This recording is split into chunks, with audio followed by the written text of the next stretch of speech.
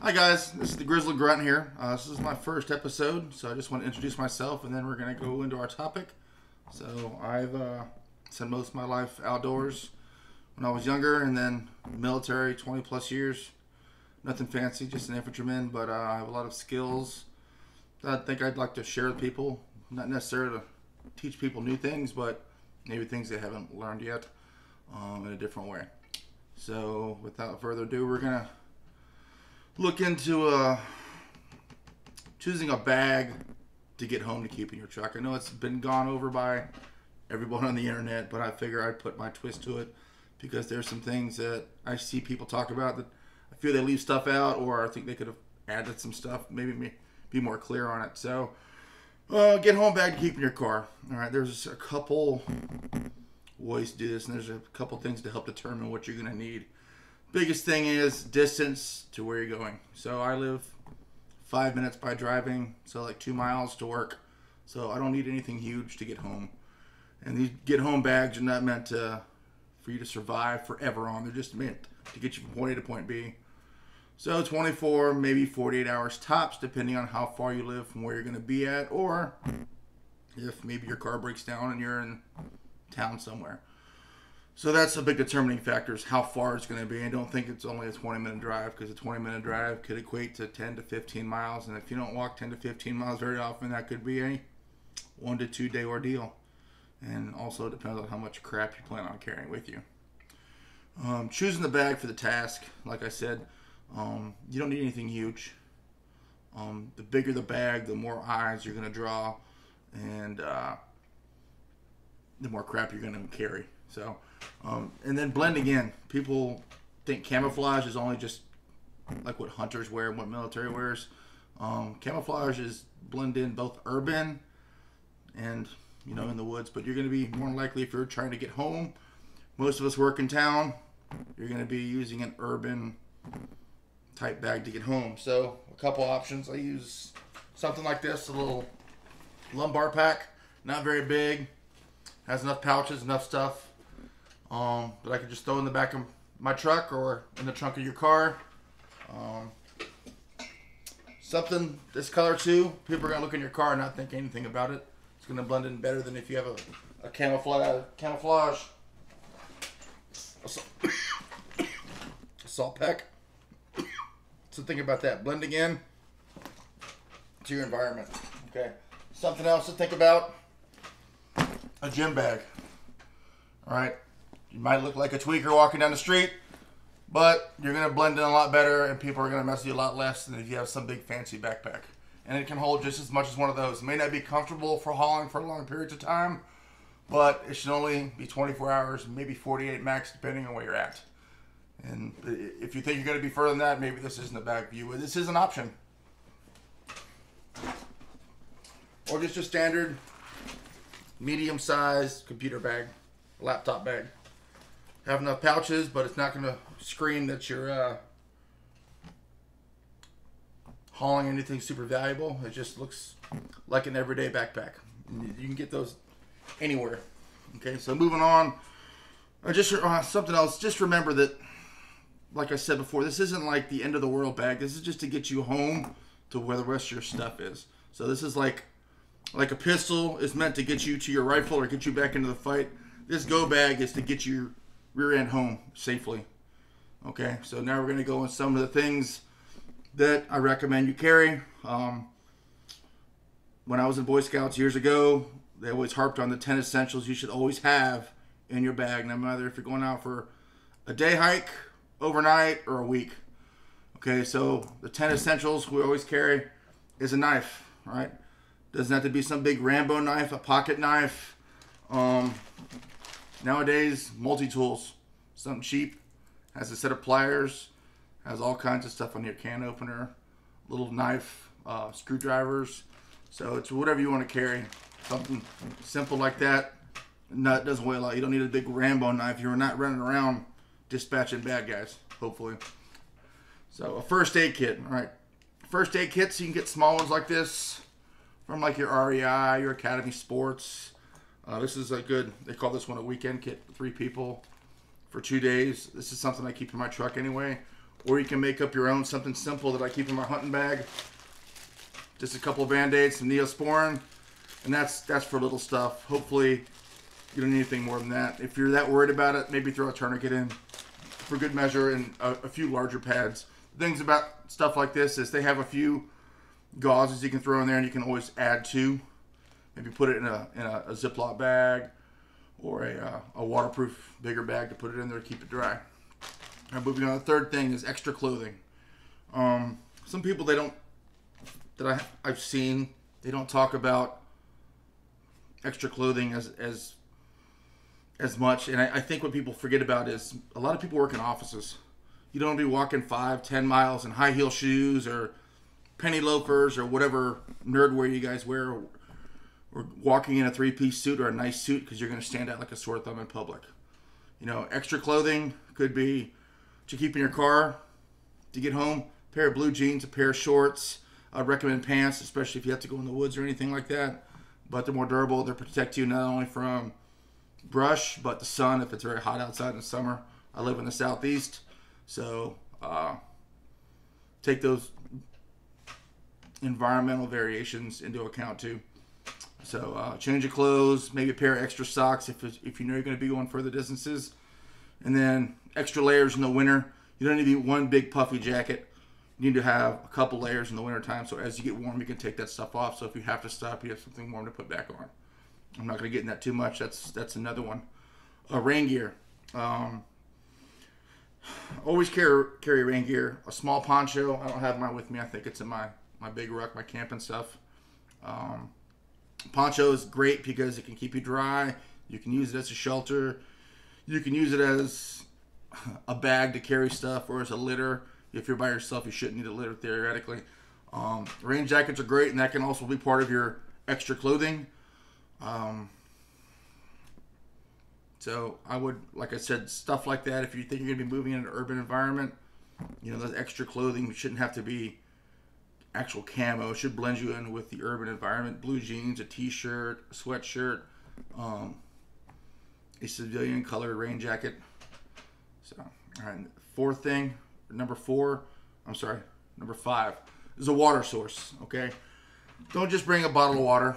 I recommend at least 2 quarts of water, and that could be in a Camelback. I like Nalgene bottles. They're durable. I've had these forever. You can measure out of them. They're wide mouth, so put ice in them. I got the different cap on there just so I don't drown, so I can drink while I'm walking without drowning myself because they're so wide mouth. And something else to go with that, a life straw. I have a life straw that I keep in my hunting gear. I didn't bring it out, but those are good. But if you're moving to an urban environment, 9 times out of 10, there should be water. You know, go to a gas station. Hey, can I get some water? Something like that if you have to walk. Most people are willing to help you out, depending on the situation, of course. But it'd be nice to have a life straw in case, you know, shit hits the fan. Whatever, your vehicle gets stuck on the side of the road, you don't have reception, you have to walk back. It may not be one of those urban environments. It may just be you footing it back. Okay, moving on to number 5. Flashlight or a light source. Don't rely on your cell phone for a flashlight. It burns up batteries, and if you have to make a call and your phone's dead because you've been doing dumb stuff with your phone, like using your flashlight, have a dedicated flashlight. A handheld one, I prefer a headlamp. All right, this one works off 2 AAA batteries. Has 2 settings, high, low, and red and white light. And then keep a set of extra batteries. I keep a set of extra batteries, and I take a piece of electrical tape and I tape it together so I know that those batteries have not been used yet. And that's because sometimes, like with my hunting stuff, so I don't just throw the batteries in the woods and litter. I put them, just throw them in my bag. If they're loose, I know they've already been used or almost dead. But if they're taped together, I know that they haven't been used yet, so they're still good. Check your batteries so often, and then if for some reason this light doubles as your hunting light, check to make sure it doesn't get wet and the connectors are good. Get you a toothbrush or a pencil eraser and rub off the contacts. Make sure it doesn't get any corrosion on there. Okay, number 5, food. So some people say MREs. You know, for something like this where you're moving to a destination, trying to get there as quickly as possible, think of foods that you could eat while you're walking or something that's quick. Granola bars, the gel packs, just handheld foods. Tuna packets are great. Keep you a set of plastic flatware from a grocery store or a convenience store, something like that. They give you the fork, knife, spoon. Just throw that in there because it's disposable. If you lose it, you lose it. But just simple stuff like that you can eat to run that's high on calories, because you might need to walk in long distances to replenish that, and have enough for 24 hours. 6, 8, 10 granola bars that go a long way. Whatever you think you might need. And with anything, when you go through this list, pack it up and walk that distance with it and see if that's going to be the amount of food you think you might need. All right. Moving on to number 8, a fire source. Always carry a fire source. A lighter, waterproof matches. You can even take household matches and dip them in clear fingernail polish and make them waterproof, just the head of it, not the whole thing. Something else you can do with a lighter, take you some duct tape and cut it to the width, wrap it around it so you have something sticky, or you can wrap it on a glue stick for a hot glue gun. So for some reason your shoe or whatever that starts losing its sole because you didn't notice it, and that's something else with change the clothes. I already talked about making sure you have comfortable shoes to change into if you wear office type clothing. You don't want to be walking forever in that distance. Something else to think about if you're not just a fire starter, but a fire starting source. So, cotton balls rolled in Vaseline, put in like a empty pill bottle, keeps it waterproof, and those cotton balls will burn. I think 5 minutes a piece. Vaseline burns is petroleum jelly. If you don't want to use cotton balls, go to your dryer, get you some lint. This works great. It works the same way. Wet it with some Vaseline or pack it in one of those empty pill bottles. Keep it dry, and this stuff burns really well. And it's free. You already paid for it. It comes out of your dryer, and you're just throwing it out anyway. You can I used to keep some in a Ziploc bag and just use a little bit at a time with some kindling. All right, number 9, sun protection. And that doesn't just mean like sunblock. Think about like a hat or sunglasses, long sleeve shirts. Even in the summertime down south, walking on asphalt, walking in the urban jungle, it's going to be hot. So think about ways to protect yourself. Even in the wintertime, sunglasses. If you're up north in one of those god-awful places where it's covered in snow. I lived in Alaska and upstate New York, and it gets a lot of snow, and when the sun's out, it can blind you. All right, so definitely something to protect your eyes, keep the sun off your neck, something like that. And then the last thing for those 10 essentials, a map and compass. I know we have GPSs, but batteries die, networks go down. A map and compass, and people don't think about this very often, before map and compasses, we had atlases. Those big road atlases that most of our parents had. I have one in my truck. It covers the 50 states and shows the major roads and a lot of the minor ones. It's good to have. Those are huge. I'm sure you can get pocket versions. If nothing else, tear out the page you need, stuff it in your bag. It's better to have just that one page than nothing at all. Okay? And then know how to use it. Know how to use a map and a compass. It's not hard. I think maybe one day I might try and do a class on that, but that's navigation. Using map and compass is a perishable skill, so that's something you probably have to do a lot in person versus just watching somebody. All right, so some other things to get you home: a firearm. Okay, it doesn't have to be anything fancy, a rifle or anything. For a get home bag, just a simple pistol, something you can conceal. All right, it's been cleared.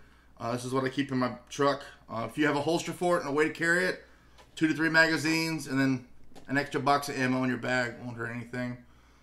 3 magazines, depending on the capacity, could put you anywhere between 20 and 45 rounds. Okay. This one holds 10 plus 1, so I can get 31 rounds with 3 magazines of ammo. A way to carry it: a holster in the waistband holster, outside the waistband, a big jacket over it. I have a fanny pack I can throw that over a shoulder. Have it at the ready, and it doesn't stand out as a threat as much. I can throw it across my chest. For you ladies out there, you have purses. If you don't put your purse in your go bag, have a way to keep it in your purse where it's not going to get tangled up in the 10 tons of crap you ladies sometimes carry in your purses. All right, that's not me being sexist. It's just a fact sometimes. Okay. All right. Other items I recommend as a necessity. Some paracord. All right. Doesn't have to be 50 feet, 10, 20 feet. Keep in your bag somewhere. Doesn't take up a lot of room. Over-the-counter painkillers. Advil, Tylenol, something like that. If you roll your ankle, have a headache, I don't know, get a heat cramp, you can drink water and take that and help out. Wet wipes. All right. Clean your hands. If you have to go to the bathroom while you're walking, you have some way to do that. Or napkins or toilet paper. I prefer wet wipes because if they get wet, they still work. If you don't have that, I mean, I know at least most people I know, you go to a restaurant or fast food drive-thru, they give you a stack of napkins. What do you do with them? You throw them in the glove box. Steal some of those, put them in a Ziploc bag, throw them in your bag. Okay. Something else. I had some around here somewhere. Okay. Cash. $50 to $100. Keep in a little Ziploc bag, a hideaway pocket in there. Don't throw a $100 bill in there, roll around like you're going to Vegas, okay? What I do is, if I go and pay something, have a little extra change left over, I throw it in my my ashtray or whatever it's called now, and once I get a stack, I clip it together and put it in that bag. You know, it'll add up. Or any money you find in the dryer, put it on a money clip and throw it in there, and you'll have it in case you need to barter it. Buy some water, buy some energy drinks, buy food, okay? Enough to get you home. Something else, not necessarily a necessity, but it's kind of a cool thing. It's called a Silcock key. My dad gave this to me a couple years ago for Christmas. He's going to be happy because... But what this is a lot of businesses that have outside hoses. So they don't want people stealing the water. They have a chuck key to turn their water faucet on or their hose on outside. This has 4 different sizes. So if you're walking around after hours and you need water and there's nowhere to get it, but they have a hose, you can use this to unlock it and get you some water in a pinch. Okay, I would run the water, see if it's potable, hopefully, before you start drinking straight out of it, because you don't know how old that water's been sitting there. It's something nice to have. These aren't very expensive. You can get them on Amazon. So, something else to think about. Different times of year are going to dictate some of your loadout for your go-home bag. The wintertime, obviously, a light blanket or what they call a space blanket, one of those aluminum heat blankets. They're pretty small to have in your bag.